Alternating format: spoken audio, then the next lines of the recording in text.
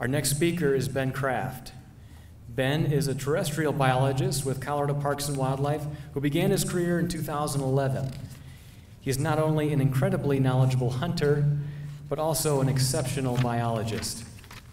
I'm excited to have him discuss mountain goat identification and habitat. He's doing mountain goat identification and habitat, excuse me. Please welcome Ben Kraft.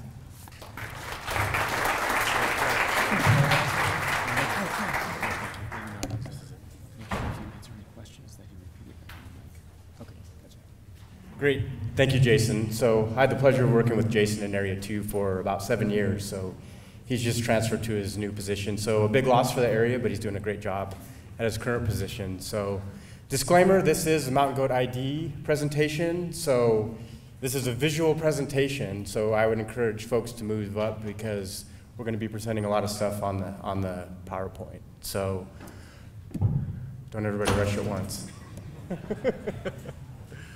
You guys must have bought your optics. That's good. So first I'll just say welcome and congratulations. One of the biggest hurdles in harvesting a mountain goat in the lower 48 is getting a license. And you lucky hunters have done that, and you're here at the orientation. So if you continue putting in work like that, you guys are likely going to have a really successful hunt.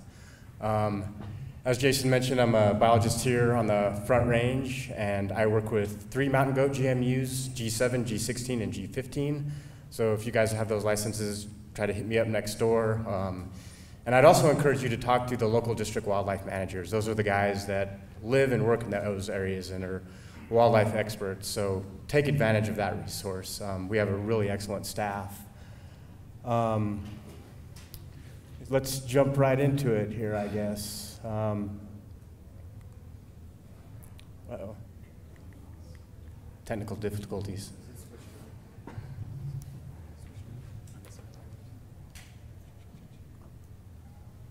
Thanks. So mountain goat identification, why is it important? Why is it useful?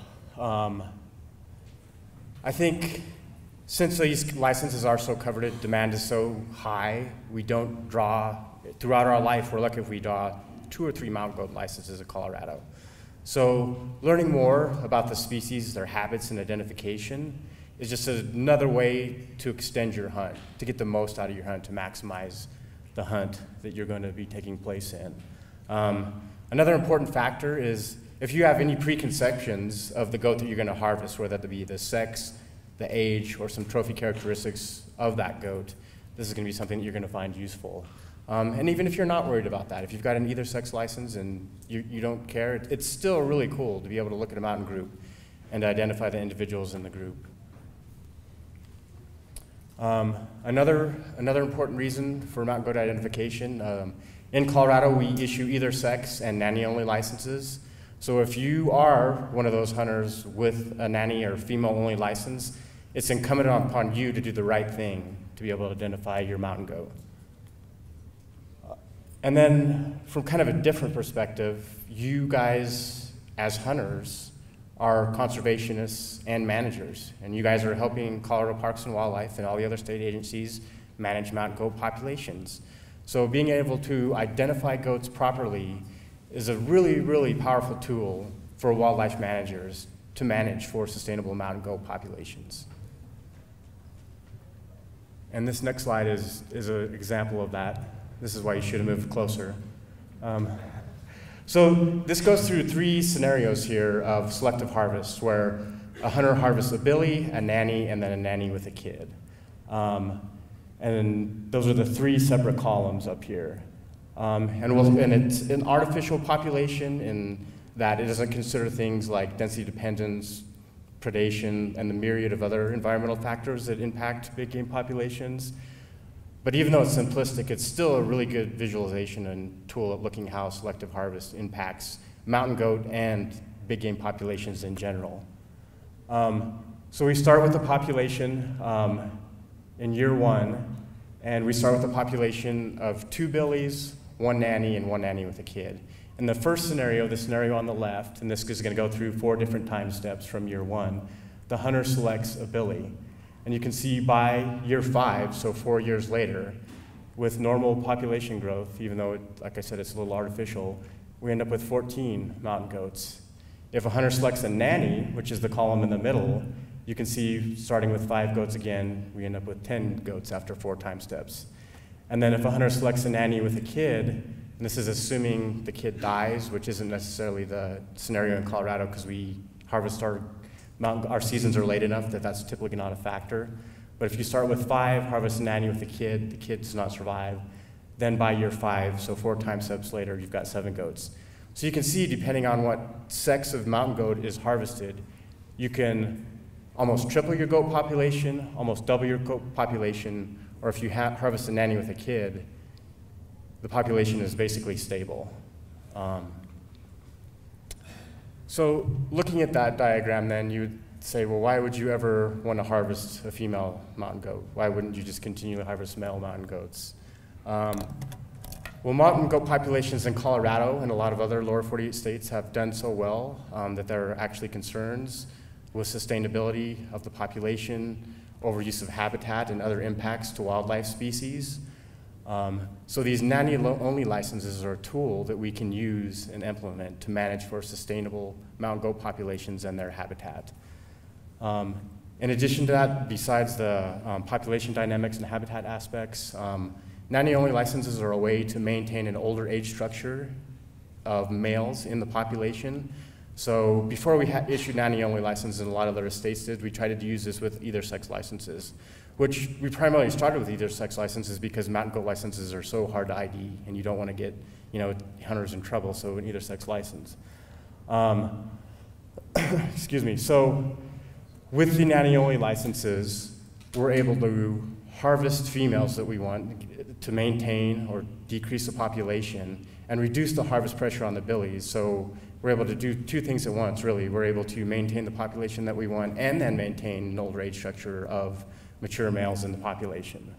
So that's why we issue those nanny-only licenses. This slide is our webpage, or our link to our webpage. If you go to Colorado Parks and Wildlife webpage and just click on the search icon and enter mountain goats in there, it'll take you, this will be one of your search items there. And this webpage on our website has a lot of really cool information on it. There's a mountain goat ID guide on this website, and then there's also a mountain goat ID quiz on this website.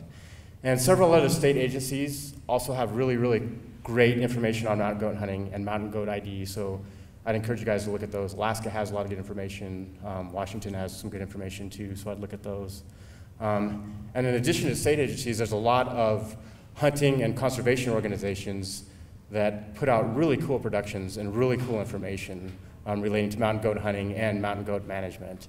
And we'll take a minute here to look at one of those productions from the Rocky Mountain Goat Alliance, in which I normally don't present videos during presentations, but this is such a high quality production. I think it's worth us taking a look at this. So we'll get that queued up. This educational video is brought to you by the Rocky Mountain Goat Alliance, dedicated to the expansion and enhancement of mountain goat conservation. There is one animal that lives almost exclusively in the steepest, most rugged terrain North America has to offer, the mountain goat. With its thick white coat, specially shaped hooves, and muscular frame, it is uniquely adapted to live in the harshest conditions of the high alpine. There are approximately 100,000 goats distributed over 10 states in the American West and 4 Canadian provinces and territories. Mountain goat hunting presents a unique challenge, not only because of the steepness of the terrain, but also because it is so difficult to tell the difference between a billy and a nanny while in the field. Mountain goats exist in a matriarchal society where the oldest nannies play a key role in educating younger goats about seasonal habitat use patterns and predator avoidance. Mountain goats have low recruitment rates, and typically, nannies do not rear young until the age of 4. As a result, the accidental harvesting of breeding-age females can have a negative impact on the herd, while selective harvesting of mature billies will ensure the vitality of the population. Being sure to harvest a mature billy is a key part of being a true conservationist. Let's take a look at what happens to the future of a mountain goat herd if a hunter harvests a billy rather than harvesting a nanny with a kid. In a micropopulation of mountain goats, if a billy is harvested, the nannies are left to rear offspring and will continue to birth kids year after year, leaving a population of 14 goats after 5 years. If a nanny with a kid is harvested, it is very likely that the kid will not survive. The impact compounds over time, only allowing the population to grow to 7 goats after 5 years. When trying to differentiate between a billy and a nanny, there are 3 main things you're going to be looking at: horns, body, and behavior. It is important to use all of these indicators when determining the gender of a goat in the field. We will also discuss field judging and how it can be used to make the identification process easier. One of the most effective ways of identifying a billy is by stalking in close enough to see the size, shape, and configuration of the horns. Gradual horn curvature and the appearance of large, heavy bases and a narrow space between the bases are key identifiers of a billy. An adult billy's horn base will appear wider than the animal's eye. On the other hand, a nanny's horns have a much sharper curve that creates a sort of kink at the tip. She'll also have much narrower bases and less overall mass when compared to a billy. A nanny's horn base will appear narrower than the animal's eye. Another key identifier of a billy is the presence of enlarged black glands, which are used to distribute the animal's scent. Both billies and nannies have glands, though the billies will stand out much clearer. Body size is useful in quickly identifying and sorting through kids, yearlings, and adults. Kids are easily recognizable by their small body size. A mature billy can weigh up to 300 pounds and will have a large hump at the top of the shoulder. They will have a long face, a horse-like muzzle, and appear much stockier than nannies. A mature nanny can still appear large in body size and top the scales at 200 pounds, though more typically they'll weigh in at around 125 pounds. Nannies will typically have a shorter and narrower face than that of a mature billy. One of the largest pitfalls of using only body size to determine gender happens when comparing a mature nanny and a 2 to 3 year old billy, because both can appear to be about the same size. That's why it's absolutely critical to use more than just one identifier. Mountain goats are herd animals and are often found in groups of varying numbers. Bands larger than 3 or 4 are usually family groups composed of adult females, kids, and immature goats of both sexes.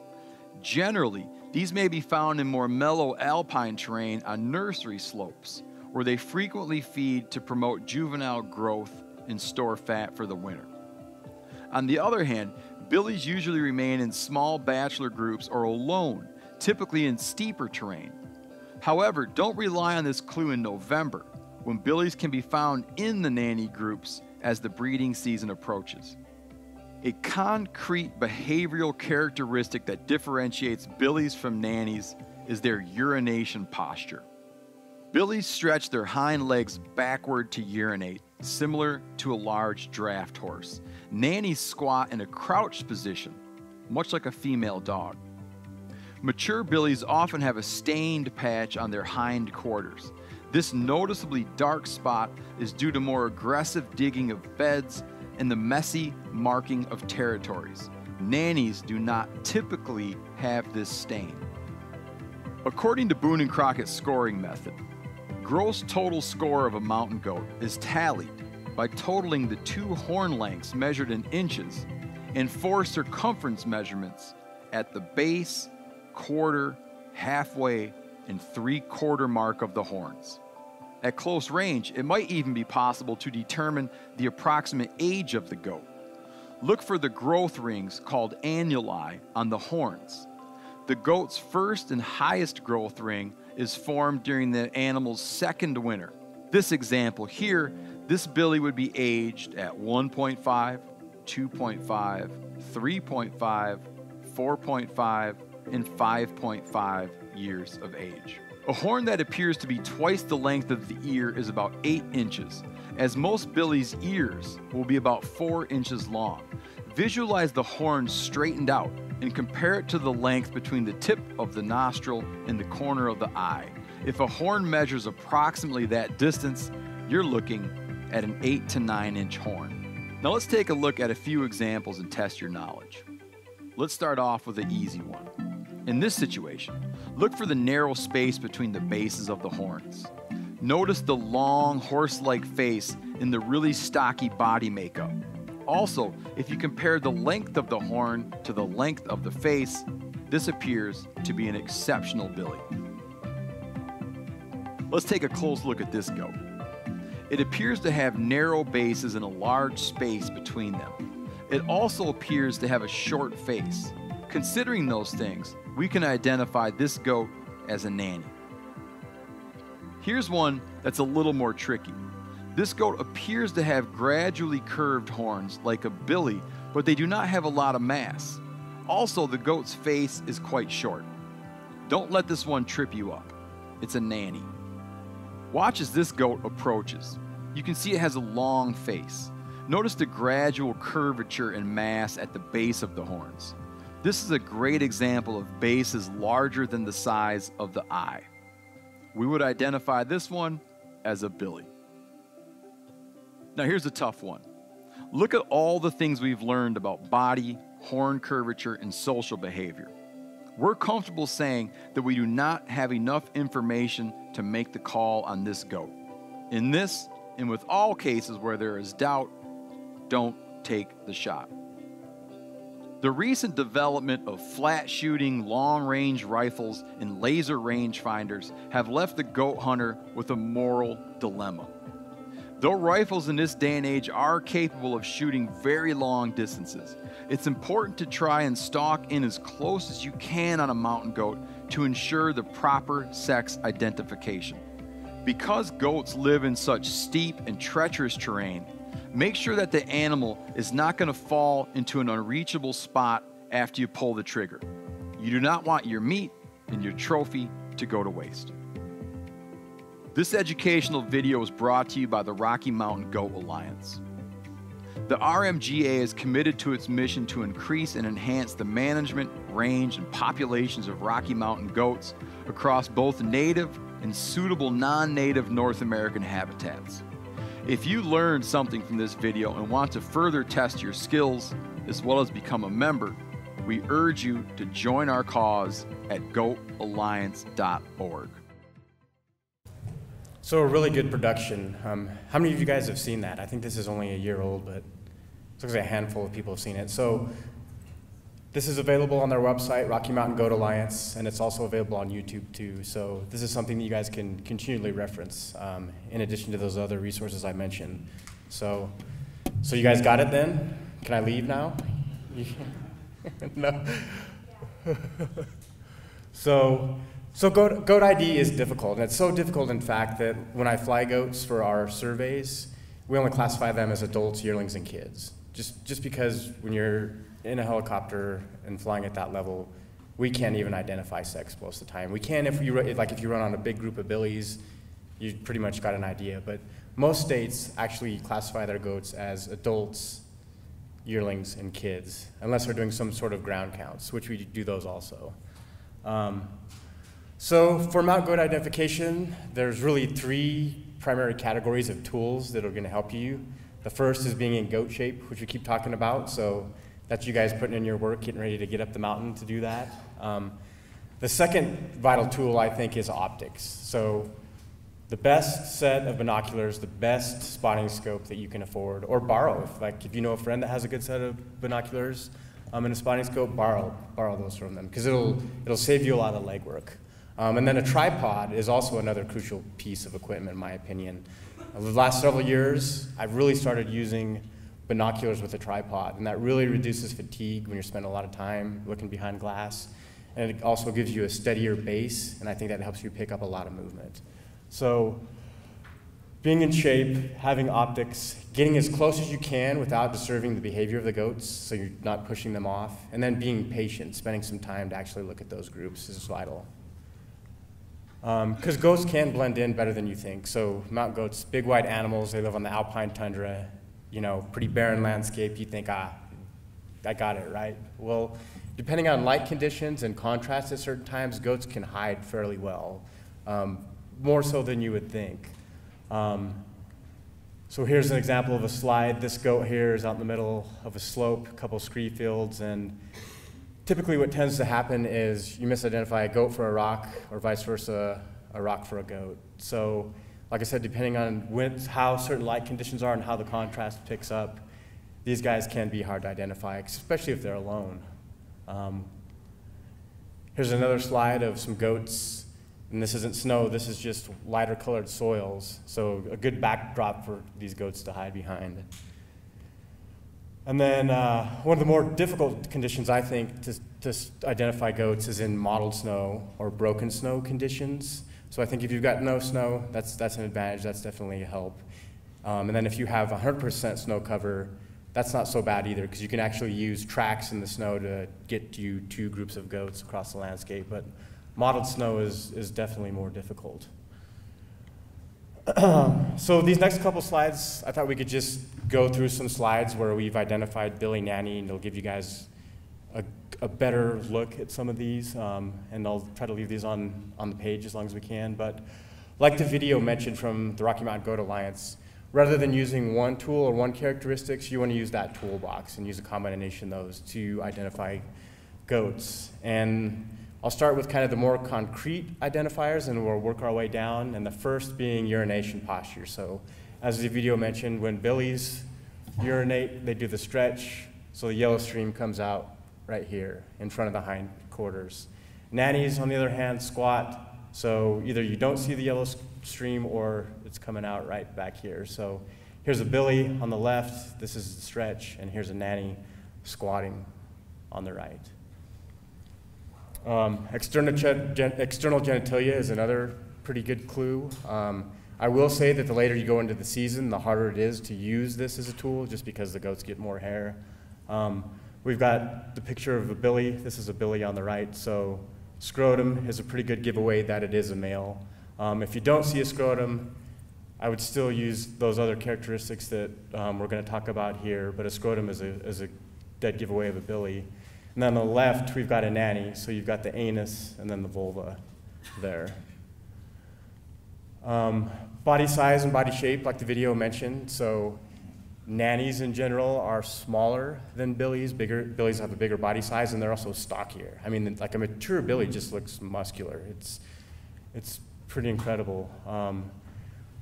I should mention too, this is the nanny that we're referencing here on the left, and this is the billy on the right. Billies also tend to have what's called the rumba nose, and you see this in other big game species too in the males. So the nose is more of a convex shape, or the rostrum is, from the eye to the nostril. It's more of one of these than a flat line. So there's the Roman nose. Billies also have a more prominent shoulder hump. And then because they're usually on a better nutritional plane than nannies are, their coats are more developed. So they develop what's called chaps or pantaloons, and that's simply just the hairline at the lower leg. It'll be more developed in a billy than it will in a nanny. Horns is another great identifier. Like the video mentioned, billies will have larger bases, so a smaller gap. So this is a billy on the left. Nanny, smaller bases and then wider gap. And the thickness will also carry through farther on the base in the billies than it will on the nannies. In billies also have a uniform gradual curve, so the curve on their horn starts lower than nannies, whereas typically in nannies, the curve doesn't start until about a third of the way up the horn, and then the hooks tip, or it hooks near the tip. So when you can look at a goat profile, that's a pretty good way to identify nanny versus billy horns. The video also mentioned the larger glands behind the horns in the billies. Those are more developed and more prominent. And then the final identifier with horns is The base of the horns is wider than the eye in a billy. And in a nanny, it'll typically be as wide as the eye or narrower than the eye. So this is a good slide. This is a slide of just some stock footage that we had. I don't know whose goats these are, but this is a good slide of a few different age classes and sexes of mountain goats. So on the far left, we've got a younger billy here, but you can still see it has a fairly wide base in its horns. And another kind of characteristic that wasn't listed in the slide, I think with younger animals, when they're looking at you, they tend to have more of a triangular shaped face.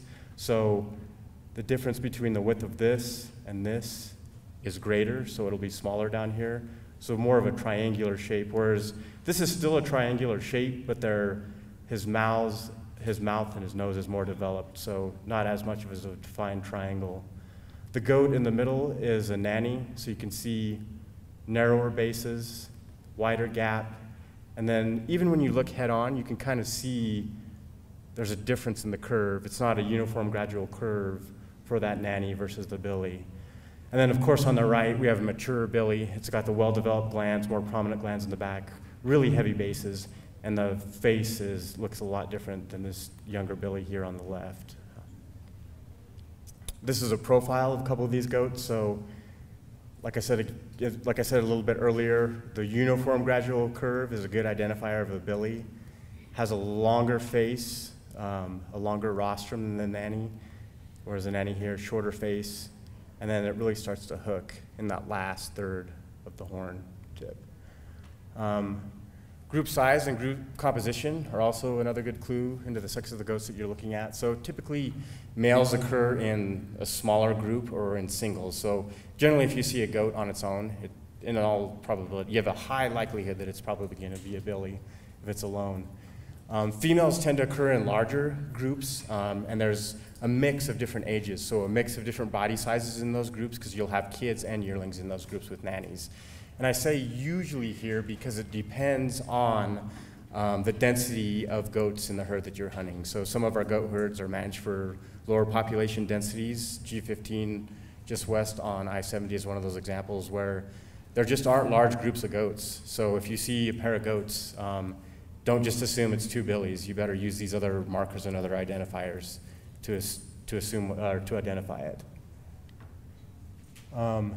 So age, getting to age, looking at the facial characteristics is a real good key to aging goats. And this is for nannies and for billies. So young, these are two yearlings right here. So young have much shorter faces, much less developed horns right here. Whereas when they get a little bit older, this is a billy here on the right. You can see this is probably a 2 to 3 year old billy right here. His face gets a lot longer, and then his horns get a lot longer also. And you can see that real gradual curve. And this is a 2 to 3 year old billy right here too. So you can see face definitely gets more developed. And by the time you get to a goat that's over 4, they develop what a lot of people refer to as a horse type face. So a lot longer, just looks like an older individual. I don't know how else to say it, but just a larger, more developed face. Nanny is the same thing, looking at facial characteristics. Younger nannies tend to have shorter faces, whereas adult nannies tend to have the longer rostrums. So these next couple slides are just slides, like I'll try to leave them up here, like I said, as long as I can, so you can get a kind of a good feel. Like it says what it is up there, you can see what it is, and try to use some of those characteristics that we talked about and lock those in there. But I mean, this, obviously, you look at the bases on this goat, a real narrow gap. This is a later season, a really good hair. This is a summer goat, this is a summer goat right here. But you can see, again, the really well-developed bases and the long face on that individual. Here's a billy from the profile. So the gradual uniform curve throughout, whereas the nanny's more straight up and then hooks near the tips. Another billy kind of quartering away from us, but you can really see that. You can really see how much it curves up here.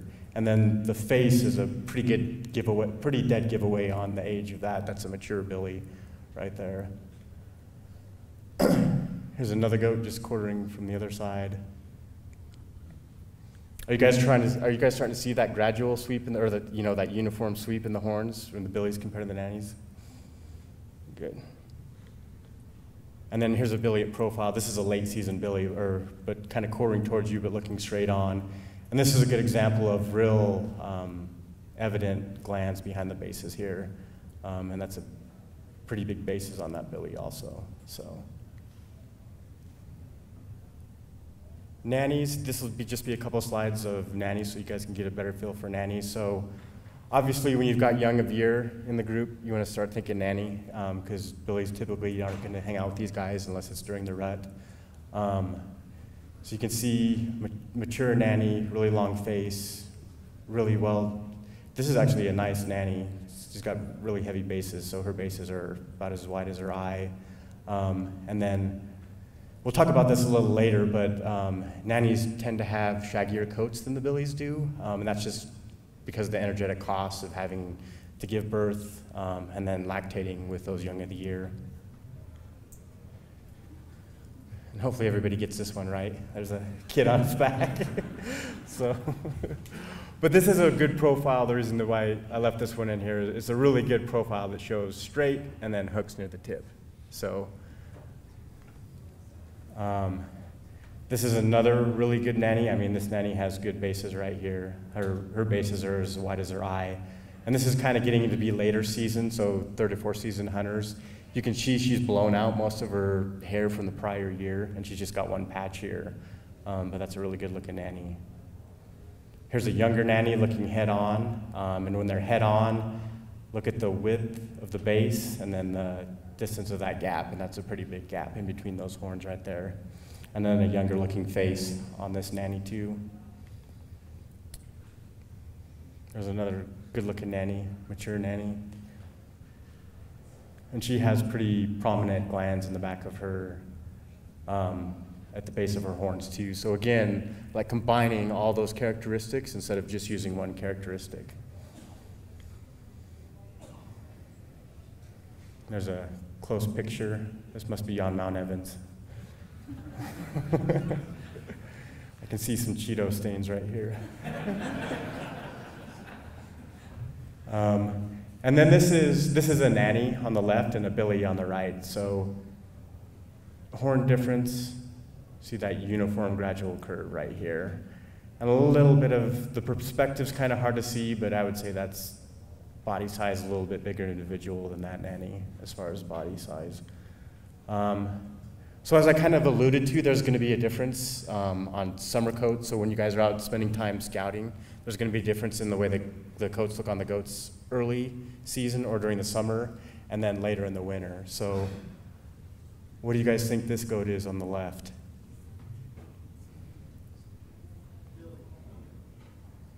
Billy. That's a billy. What about this goat on the right? Nanny. Very good. See? You guys are getting it.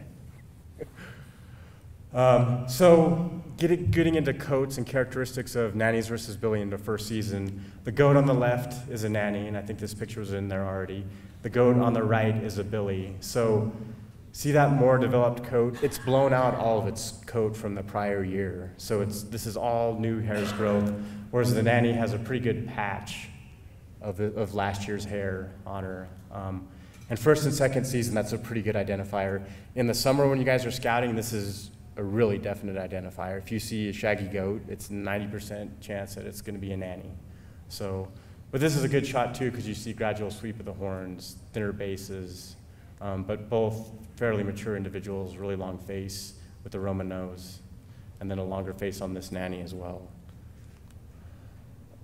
So, kind of talking about hair, during all of our seasons, your goats will probably have good coats. I wouldn't worry about that, whether it's a first or a fourth season tag.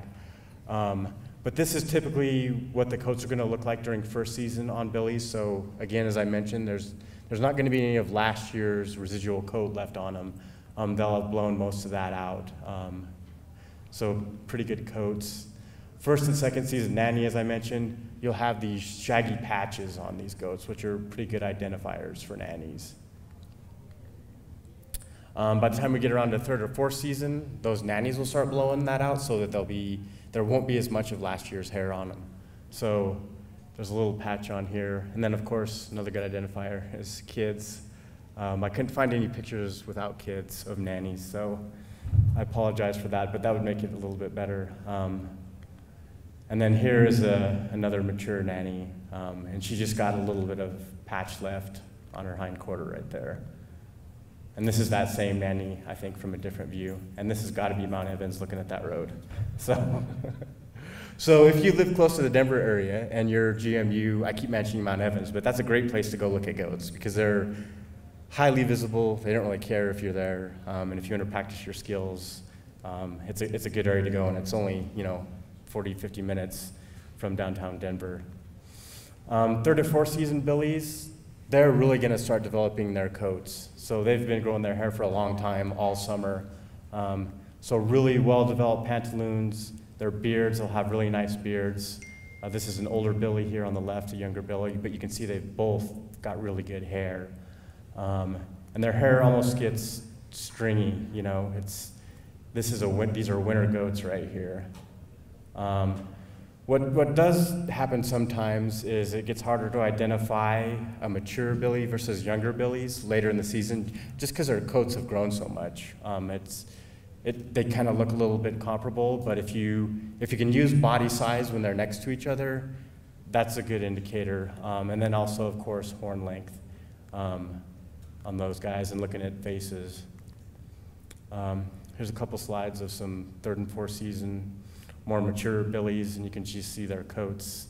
I mean, this gets to be what I think of as like billy goats and fairy tales, like this is what those goats start looking like. Horn length on a billy, and judging horn length on a billy can be difficult because you're talking about inches here. So one of the key identifiers is width of the base. So if they've got really good bases, there's a good chance that they're going to have really long horns. And like the video mentioned, if you imagine laying this horn out at the tip of the nose and imagining how far it's going to go up the rostrum or up the nose, if it exceeds the distance from the nostril to the eye, it's generally going to be over an 8-inch goat.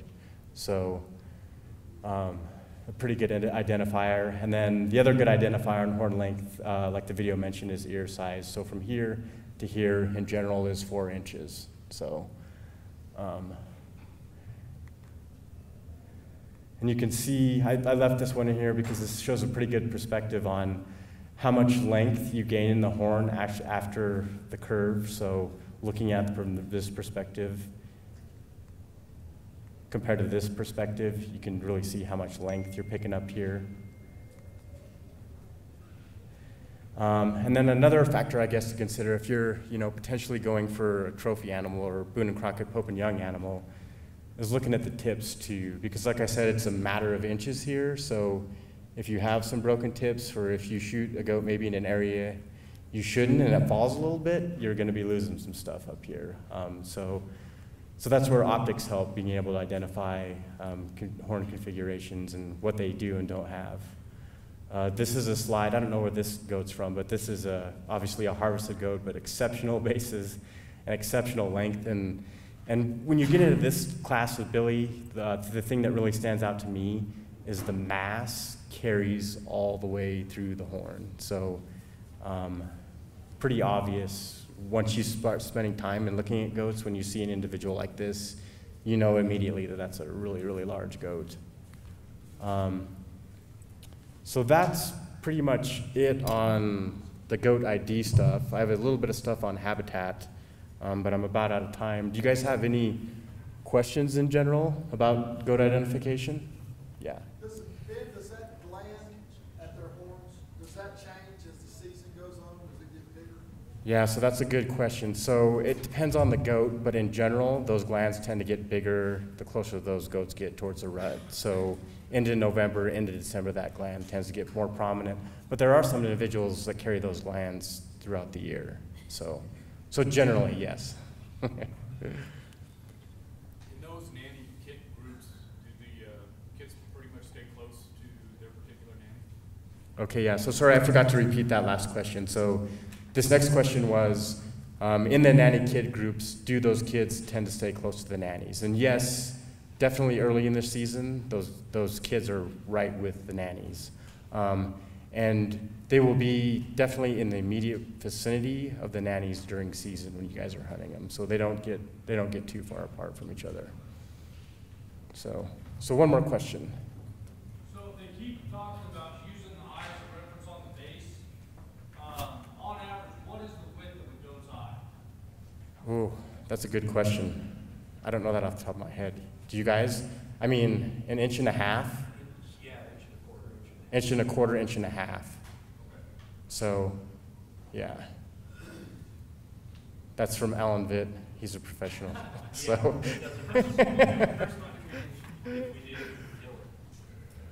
Yeah. So, are you trying to get then at the circumference of the horn? Is that what you? So you can kind of, you know, if he's wider than an inch and a half eyeball, then you can kind of start piecing numbers together. Yeah, and I'm not that good at classifying goats to. I mean, because you're talking such small measurements by then that it's really difficult. Whereas I think a lot of people use a combination of different things. I mean, if you talk to a guide or an outfitter, they might be able to let you guys know, but I don't know off the top of my head what the width of a mature Billy's eye is.